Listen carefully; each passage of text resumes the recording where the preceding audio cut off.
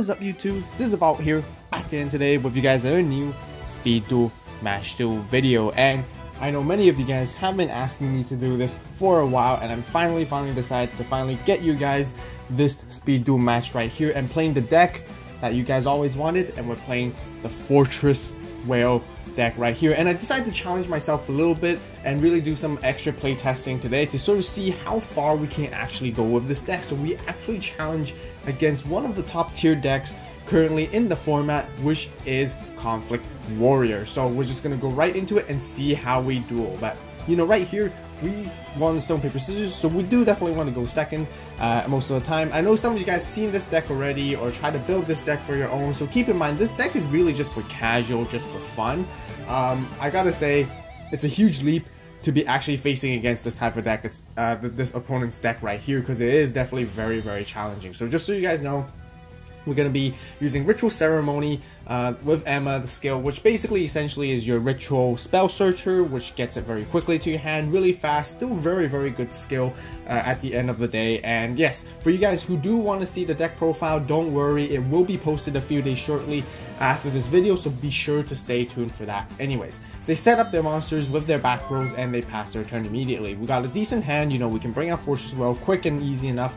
You know, the basic combo is to use Senju, grab Fortress Whale, and then immediately use Emma with Ritual Ceremony as soon as you can. You always want to use this skill very quickly. So this deck is very good in the early game, I have to say.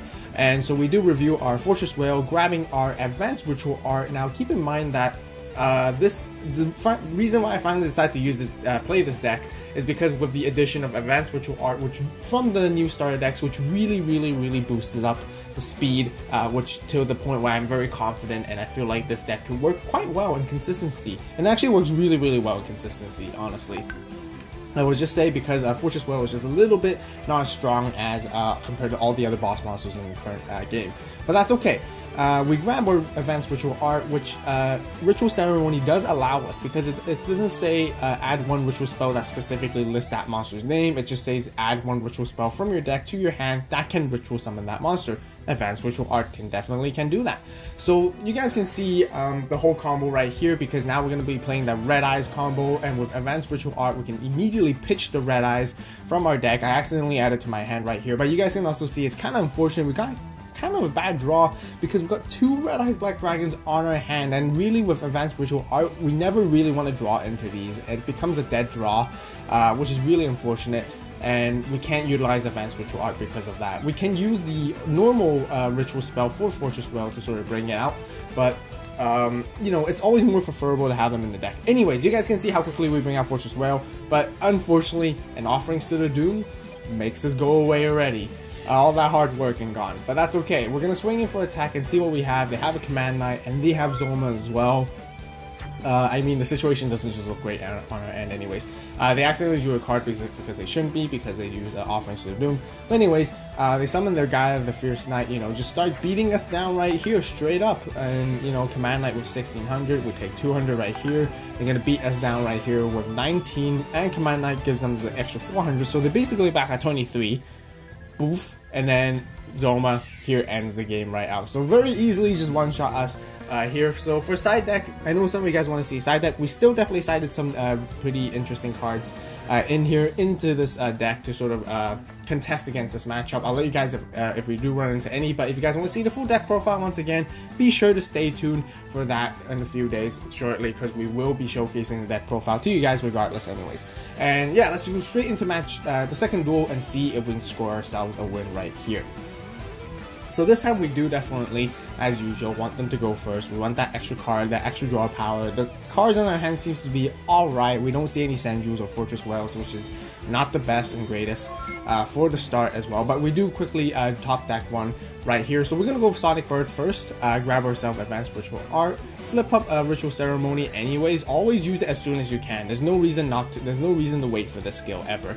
And basically grab ourselves the Fortress Whale's Oath. And we don't see any Red Eyes this time, so it's definitely much better. So we're going to go for our Advanced Ritual Art, pitching our Red Eyes. Basic combo, that's why we play Red Eyes Spirit as well, so we can bring back our Red Eyes Black Dragon later on, and basically set our back rows and go for an attack. They got an empty field right here. So they do play Dust Tornado, popping our Dust Tornado, which is unfortunate. but that's okay. We're gonna go here for more extra damage right here, and we do go through with that, which is very, very, very nice. We're very close to getting a win, you know. Maybe if Sonic Bird had a little bit more attack, it would be a potential OTK, or maybe if Fortress Well just had a little bit higher attack, but you know, it's a fan favorite classic card, so you can't expect too much from it. But you guys can see Inner Conflict right here, stealing our Fortress Whale, tributing it, and already they have a simple way to out our resource. You guys can really see what a top tier deck really means when an opponent plays against us like this, especially if we're using a casual deck. Once again, guys, keep in mind that really differentiates the level. But once again, I want to challenge myself and see how far I can take it, and honestly, you'll be a little bit surprised of how far this deck can actually go.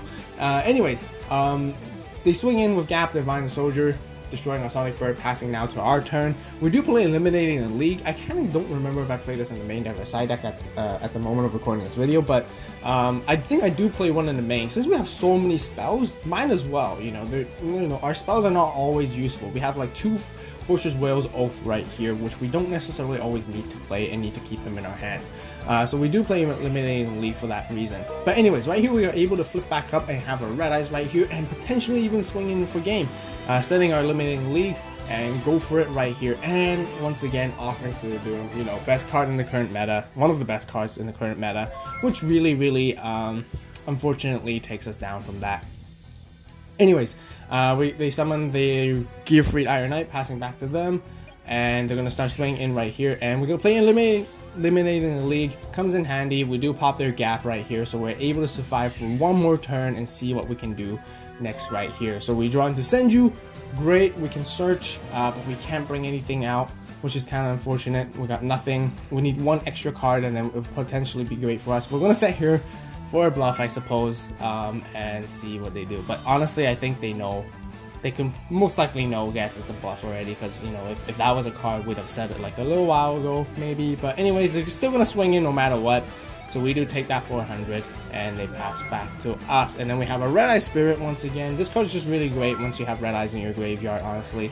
So that they do bring out Zoma right here. The game gets tighter and tighter, because we're just so close. 125 life points away. Man, situation does not look good once again. They got 3 monsters on the board.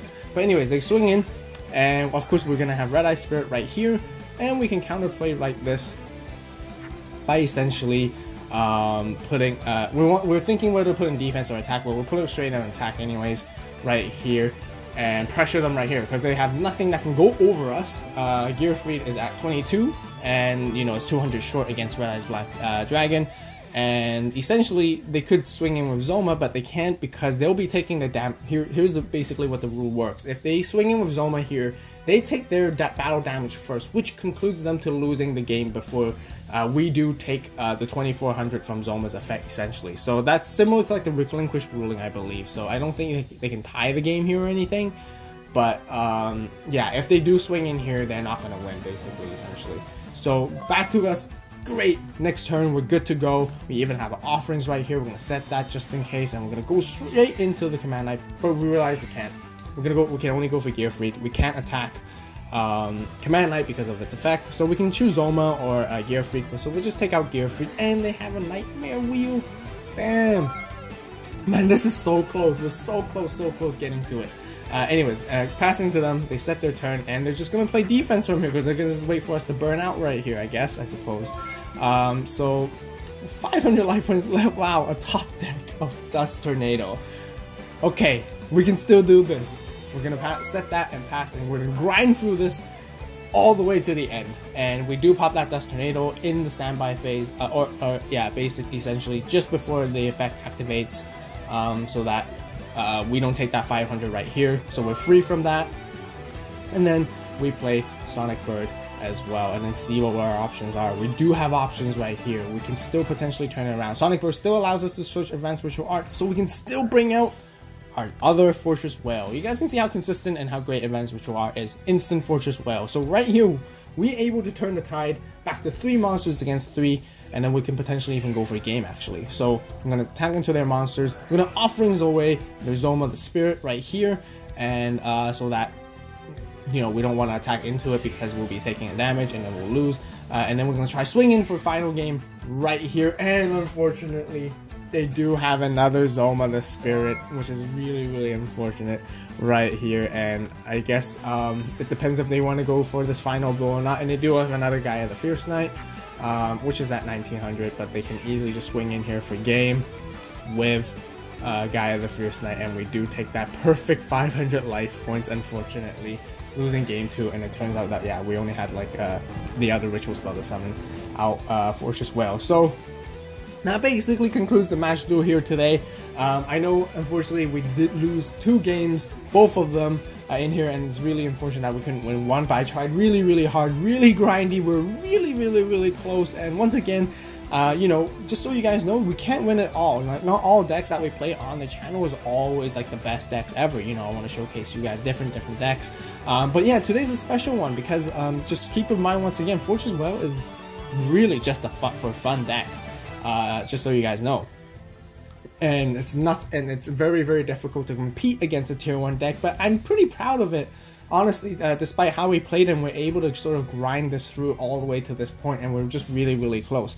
But I still hope you guys enjoy the speed duel match right here, and I know many of you guys do want to see the deck profile regardless, no matter the result of how this deck plays out. You know, this deck can go pretty well against other casual decks as well, just so you guys know.